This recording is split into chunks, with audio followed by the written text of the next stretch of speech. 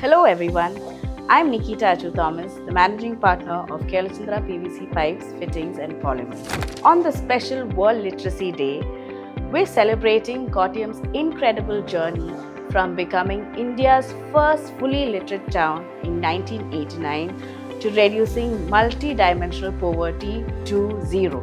Education has always been the heart of our progress.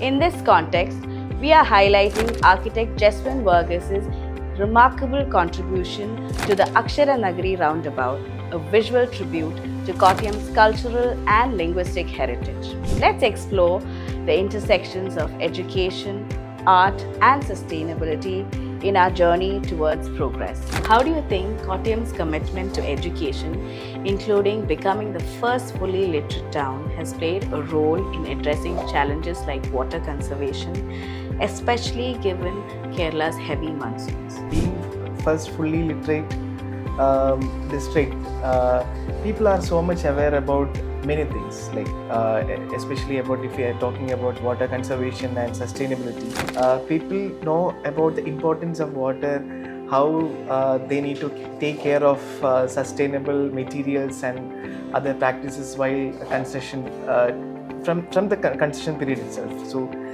especially if we are talking about water, rainwater recharge systems and rainwater harvesting systems, everyone is open for that.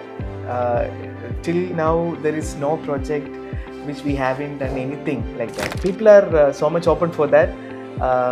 Maybe the literacy rate, everything have contributed towards, we can say that it's contributing towards the water conservation and sustainability.